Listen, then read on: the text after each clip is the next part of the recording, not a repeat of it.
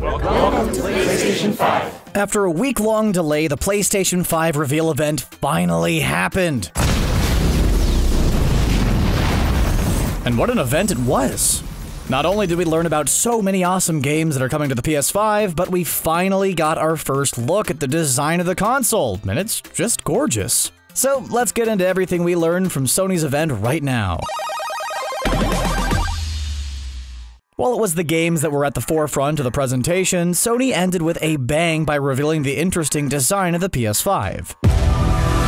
It literally came out of nowhere, so that's where we'll start. As expected, the console has a similar white and black two-tone color scheme to the Dualsense controller, and even blue lighting. But it was the rest of the console that caught us by surprise. The PS5 design is unlike anything we've seen from a console. It looks very futuristic and incredibly curvy. We honestly really dig the bold design choice by Sony, as it shows that they're not afraid to take risks and think outside the box. But Sony wasn't finished, as they let us know that there will be two versions of the PS5. There's the standard PS5 that comes with a 4K Blu-ray drive and the PS5 Digital Edition without a drive. We honestly prefer the design of the Digital Edition more, since it looks thinner and is completely symmetrical. That being said, it's amazing that Sony is giving us the option of having a disc drive in the console, and we expect the Digital Edition to be cheaper than the standard PS5. But no one even mentioned the word price during the entire event, so we'll learn about that at a later date. If you're worried about whether or not the console could be placed horizontally since its sides are curved, well, you definitely can place it horizontally.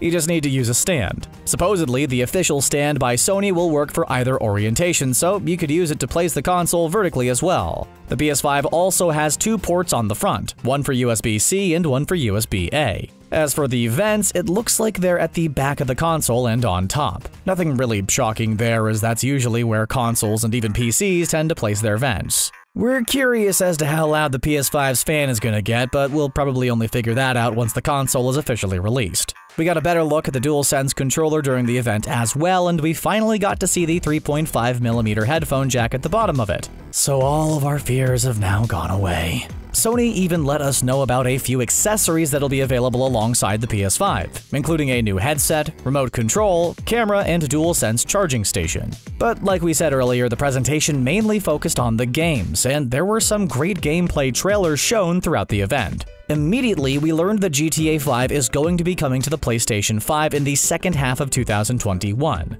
and that PS5 owners can get the standalone GTA Online for free if it's claimed within 3 months of the game's launch. Alongside a PS Plus account, but that's just par for the course. That was hardly the most important news of the day though, as we learned about plenty of exclusive games coming to PS5. We also learned that a sequel to Insomniac's Marvel's Spider-Man will be released during the holiday season of 2020 called Spider-Man Miles Morales. Yep, it'll be another great Spider-Man story, but this time starring Miles Morales instead of Peter Parker. And it's most likely going to be a launch title for the PS5. Gran Turismo 7 is also going to be released for PS5 with an emphasis on competitive play and a revamped campaign mode. No release date was mentioned though.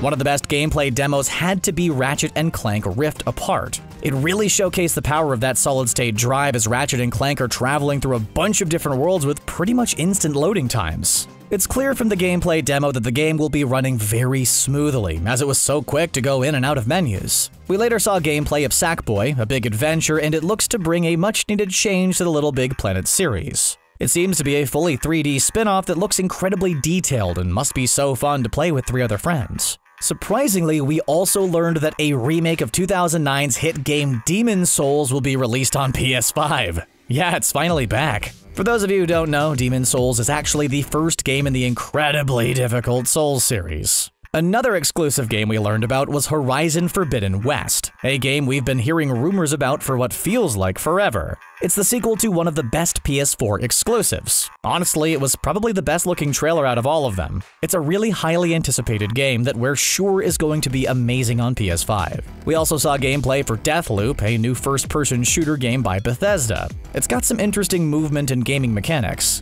If you die, it loops you back to the beginning for another try. You're essentially stuck in a time loop with a rival assassin. We even saw trailers for Godfall and Square Enix's upcoming game, Project Athea. As for the other gameplay trailers we saw, we had Stray, Returnal, Destruction All-Stars, Kena Bridge of Spirits, Goodbye Volcano High, Oddworld Soulstorm, Ghostwire Tokyo, Jet the Far Shore, Solar Ash, Hitman 3, Astro's Playroom, Little Devil Inside, NBA 2K21, Bugsnax, Pragmata, and Resident Evil 8 Village, which looks... oh, it just looks great. Whew, that was a long list. All in all, it was a solid event, and we're more excited than ever for the future of gaming. And that's everything we learned from the PS5 reveal event. Did you enjoy the event? Are you happy with the design of the PS5? What games are you most interested in? Let us know in the comments section down below, and don't forget to subscribe to TheGamer for more gaming videos. As always, thanks a lot for watching.